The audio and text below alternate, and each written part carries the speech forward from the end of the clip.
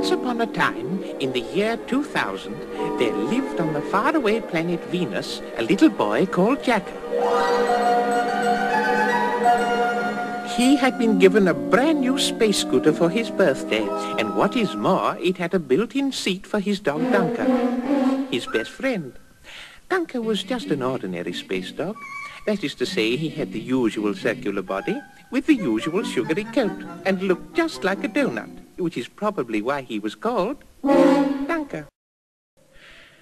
Remember now, Jakka, said his mother very seriously. when you scoot up in the sky, don't go too far, don't go too high.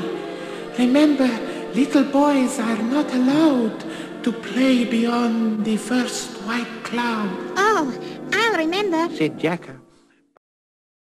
But in his heart he was dreaming of flying through space to Earth to see if it was made of golden cheese like the grown-ups said. Well, that night, Jakka was so excited he wrinkled all up like a mince pie, and his sugary coat sparkled like icing. So just before dawn, they crept out of bed, out of the house to the space scooter shed.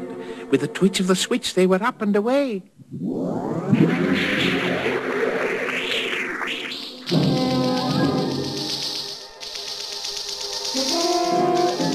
And Jakka was so happy, he made up a song.